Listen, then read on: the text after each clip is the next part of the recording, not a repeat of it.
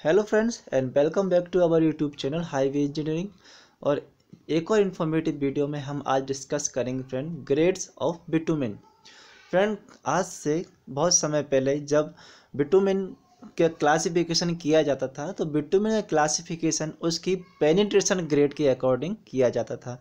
Penetration grade 70, 60, 80, 100 इस प्रकार से जो बिटुमेन का क्लासिफिकेशन है या वर्गीकरण है वो उसकी पेनिट्रेशन ग्रेड के अनुसार किया जाता था।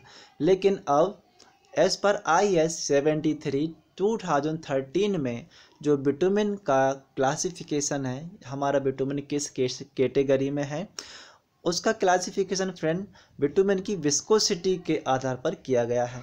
तो विस्कोसिटी के आधार पर जो बिटुमेन होता है, इसमें जो बिटुमेन का क्लासिफिकेशन है वो विस्कोसिटी के आधार पर 4 ग्रेड में किया गया है। Grade VG10, VG20, VG30, VG40। मतलब viscosity grade 10, viscosity grade 20, viscosity grade 30, viscosity grade 40। Okay, तो पहले फ्रेंड विस्कोसिटी के बारे में थोड़ा समझिए। विस्कोसिटी एक कोई भी लिक्विड के अंदर उपस्थित वो प्रॉपर्टीज़ है जिस प्रॉपर्टीज़ के कारण जो उसका इंटरनल फ्लो होता है, ठीक है, इंटरनल फ्लो को रेसिस्ट करती है विस्कोसिटी। ठीक है, यानी कोई भी लिक्विड है तो उसको बहने से रोकती है, तो वही जो प्रॉपर्टीज़ होती है वो कहलाती है विस्कोसिटी। अब फ्रेंड अलग अलग ग्रेड, अलग अलग विस्कोसिटी ग्रेड के बिटुमेन की हमें क्यों ज़रूरत पड़ती है, तो एज पर IS 73 2013 में दिया हुआ है कि हमारे एम्बिएंट टेम्परेचर के अकॉर्डिंग हमें किस विस्कोसिटी ग्रेड का बिटुमेन यूज करना है। ठीक है, एस्फाल्ट मिक्स बनाने के लिए किस विस्कोसिटी ग्रेड का बिटुमेन यूज करना है। तो पहले हम टेबल से समझते हैं। इन्होंने दिया है हमें suitable for 7 day average maximum air temperature. ठीक है, ये बोल रहे हैं जो हमारा मैक्सिमम एयर टेम्परेचर है तो मिनिमम 7 दिन का एवरेज मैक्सिमम एयर टेम्परेचर, 7 दिन का मैक्सिमम एयर टेम्परेचर का आपको एवरेज लेना है। तो अगर जो मैक्सिमम टेम्परेचर है आपका वो 30 डिग्री से कम है तो आपको विस्कोसिटी ग्रेड 10 लेनी है। अगर आपका 7 डेज एवरेज टेम्परेचर मैक्सिमम 30 से 38 डिग्री के बीच है तो आपको विस्कोसिटी ग्रेड 20 का बिटुमेन यूज करना है। अगर हमारा मैक्सिमम एयर टेम्परेचर 38 से लेकर 45 डिग्री के बीच में है तो हमें विस्कोसिटी ग्रेड 30 का बिटुमेन यूज करना है। अगर हमारा मैक्सिमम एयर टेम्परेचर जो है 45 डिग्री से भी अधिक जाता है किसी एरिया में तो हमें विस्कोसिटी ग्रेड 40 का बिटुमेन यूज करना है। ठीक है, तो ये तो इन्होंने शर्तें रख दी कि आपको अगर टेम्परेचर इतना है तो आपको इस पर्टिकुलर ग्रेड का विस्कोसिटी ग्रेड का बिटुमेन यूज करना है।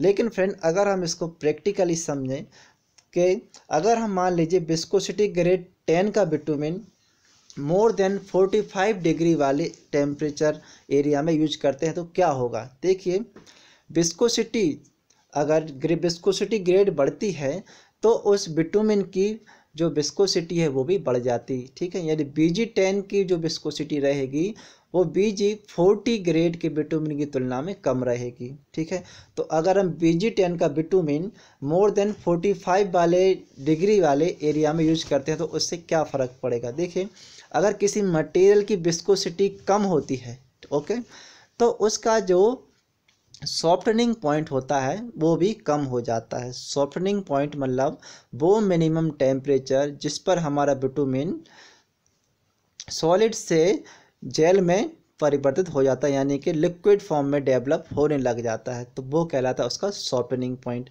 अब देखिए, अगर विस्कोसिटी ग्रेड 10 का जो बिटुमेन है उसके लिए सुइटेबल टेम्परेचर हमारा लेस देन 30।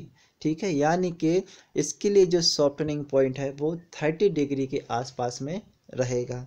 ठीक है, अब अगर हम इस बिटुमेन को जो VG10 का बिटुमेन है वो मोर देन 45 डिग्री वाले एरिया में यूज करेंगे तो हमारा जो बिटुमेन रहेगा फ्रेंड वो मोर देन 45 डिग्री वाले एरिया में हम यूज करेंगे तो वो कभी सेट नहीं हो पाएगा, क्योंकि वहाँ का टेम्परेचर 45 डिग्री से अधिक रहेगा। तो वो एसफाल्ट का बिछाने के बाद, हमारी सड़क पर लेइंग करने के बाद ही उसमें जो सॉफ्टनेस है वो बनी रहेगी, वो कभी भी हार्ड नहीं हो पाएगा, क्योंकि वहाँ का जो टेम्परेचर है वो मोर देन 45 डिग्री के आसपास हमारा हो रहा है, इसलिए वो कभी भी सेट नहीं हो पाएगा। तो ये प्रैक्टिकली प्रॉब्लम इसलिए ये आती है कि हम पर्टिकुलर एरिया के लिए पर्टिकुलर ग्रेड का बिटुमेन यूज करते हैं।